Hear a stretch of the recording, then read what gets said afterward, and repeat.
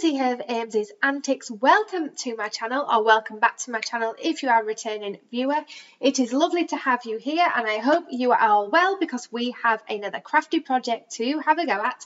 So in this week's video we are looking at how to make your own DIY citronella candles using soy wax and citronella essential oils, as well as reusing some old jam jars to use as a container for the candles.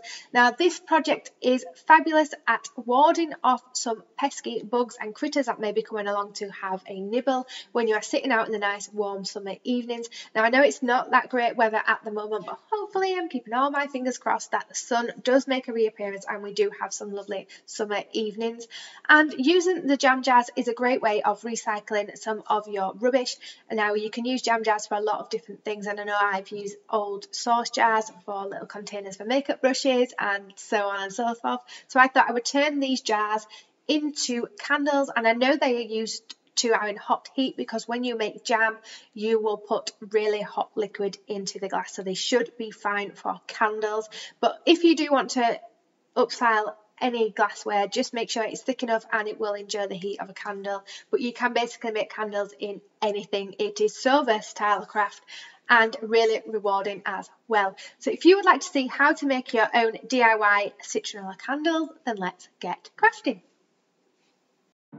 To make the citronella candles, you are going to need 2 empty jam jars, soy wax, which I think I bought from Amazon, some pre-waxed wicks and glue dots to attach them, and some wick straighteners, as well as a wax melting pot, your citronella essential oils, again I will link below where I bought this, and a thermometer. First you need to measure out how much wax you are going to need for your jam jar. So here is my calculations, and to get this number you just need to fill your jam jar with water, measure that in a measuring jug, minus 20% worth of that, and that should give you the measurement in grams. I'll show you how to get the fragrance measurement later on when we come to the fragrance, but you just want to weigh out in your wax melting pot the amount of wax that you need. Now I combine the 2 jam jars, so I'm doing the full calculation for this one. So as you can see, I've got 506 grams and my pot is pretty full. I think I do actually need a bigger candle pot here, so I haven't got one, so we'll see how it goes, and if it starts to bubble over then maybe abandon ship and maybe do them individually, but we'll find out. This is the 2 jars combined in here. They are 350 millilitres worth of liquid, then you transfer them into the grams, minus 20%, so the total of them 2 together was 700 grams, with the minus 20% is 560 grams totally for the wax. So yeah, let's see how this goes. Place the wax melting pot into a pan with a little bit of water, bain-marie style, and begin gently melting this down. Whilst your wax is melting down, you want to measure out your chosen fragrance. Now this is citronella essential oils, and to work out how much of this you need, you just need to work out 10% of your total amount of wax, and that should give you the right amount for your fragrance or essential oils. So in this instance it is 56 grams worth of citronella essential oils for the 2 candles. Check on the wax and make sure that it is melting nicely. Now you never want to leave melting wax unattended, so make sure you are working within the same space whilst you are doing other bits to prep for the candles. And then prep your jam jars so that they can be used as candles by adding in your pre-waxed wicks. Now I think I bought these from Amazon, and I am securing these in place with a foam glue dot.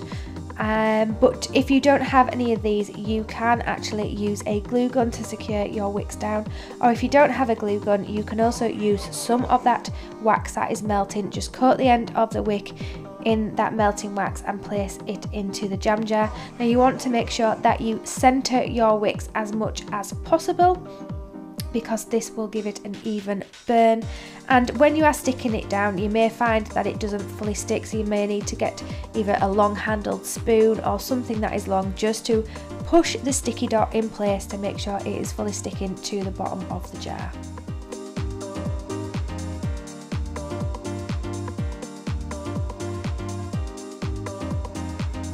When your wicks are stuck down, you then want to use a wick stabilizer just to keep that wick upright and centered into the jar. Now, if you don't have any of these, you can use chopsticks or pegs. Just make sure that they fit across the jam jar top to hold that wick in place. Keep checking on your wax that it is melting, and follow the melting point guides that you get on the wax packet, because all waxes do come a little bit differently. Now my melting point is between 50 degrees to 90 degrees centigrade, so once it was fully melted, I just removed this from the heat to cool slightly before adding in the fragrance oil. Now generally you want to add fragrance oil in, I think, about 75 degrees, or it's what temperature I use. This just helps give a really good cold and hot throw to the scent of the candle.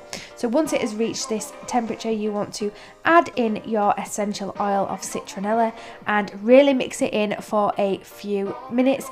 Now you may find that the temperature of the wax will cool dramatically when adding in any fragrance oil or essential oils, but it does depend on what fragrance that you are using, because it does work differently as it does in soap making. So give it a really good mix up together.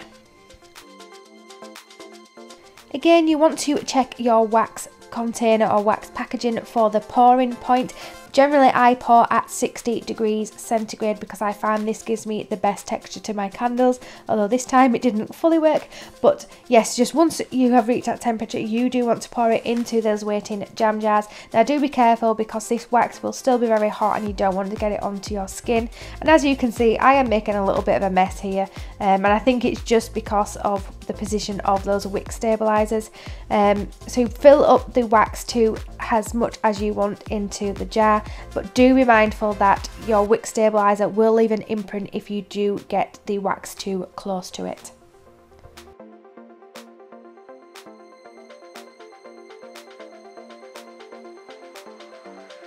If you notice that there are some air bubbles in your melted wax, then you can just gently tap the jam jars to help release these air bubbles. Now I don't know if this contributed a little bit to my wax not setting smoothly, as this is the first time that I've tried this method, but if you want to try it, then be my guest, and then allow these to set and harden, and it will take a few hours for them to do so. As you can see, I have a few sinkholes in the top of my candles.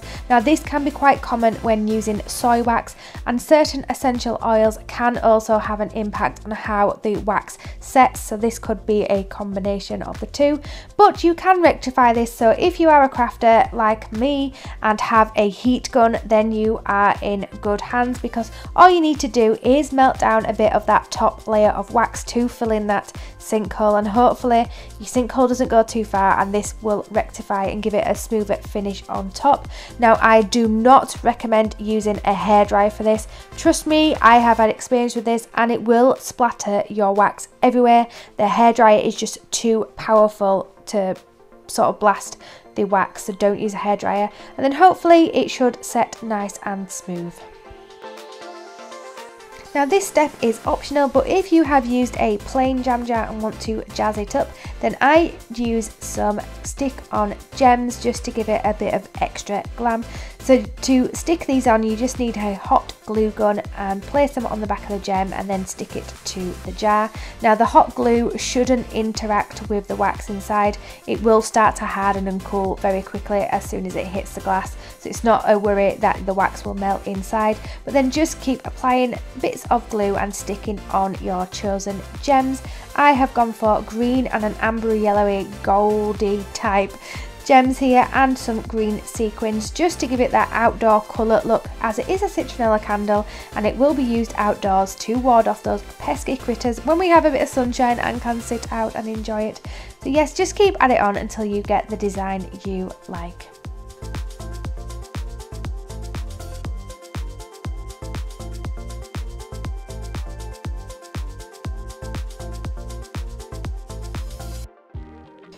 And then to finish the candle, you just want to trim the wick to about 1 centimetre or 1/8 of an inch. I don't work in inches, so I'm not quite sure if that does translate. So you want to make sure the wick is cut short, and then your citronella candle is ready to be used.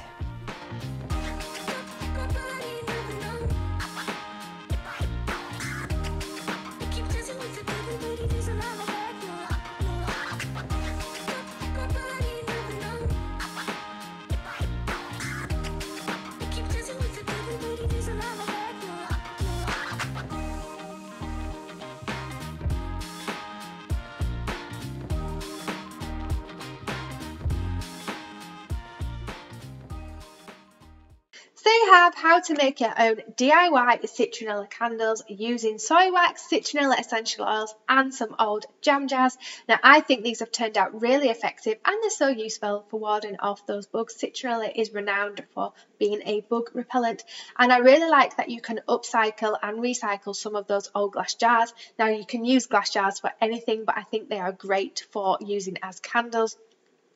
And you can leave them as plain as you like, or you can jazz them up like I did with some stick-on gems and really create the design you want. You probably could actually decoupage some really nice thin patterned paper onto them as well, and they would look really pretty. But obviously if you're using outdoors, I'm going to leave them outdoors. You need to be careful that they don't get ruined.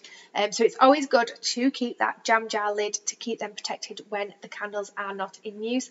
And of course, it goes without saying, please use your own caution when you are making these. I don't want to take any responsibility for any fires or anything like that, so do make sure you are safe when making your candles. Or never leave the wax unattended, and never ever mix wax and water together because that can cause a big explosion and you don't want that. Make sure that you are using all the right equipment and not cutting corners with it, because you know it is a fire risk, so do be careful. And if you are planning on giving anything away to friends or families, or even selling them, I've never sold candles because I think it's a little bit of sticky ground. I'd love to do something like that in the future, but yes, make sure that you do some form of safety test and apply safety labels so that the other person knows how to use it properly. But yes, with all that seriousness, enjoy your lovely DIY citronella candles. They are perfect for the summer evenings and warding off those bugs. So if you like the video, please do give it a big thumbs up. And don't forget to hit subscribe if you're not already, to keep up with more of my crafting antics. I range from making candles to a bit of beauty DIY to a bit of home decor. There's a lot thrown into the mix with a sprinkling of travel sometimes when we can travel. But it's all sort of centered around handmade and homemade things for you to enjoy and to inspire your creativity. So hit that subscribe if it sounds like something you would like to keep up with. And there's a new video every Sunday morning, so be sure to check them out. Check out my blog as well, linked below, Ames's Antics, because there's always a lot of information over there, because there's a new blog post for every video that I put on, so you get a little bit of both the written and picture example as well as this video version, so be sure to check that out. And with that said, I will see you in next week's video. Thank you so much for watching, and I hope you have a lovely rest of your day and week, and I will see you next time. Bye!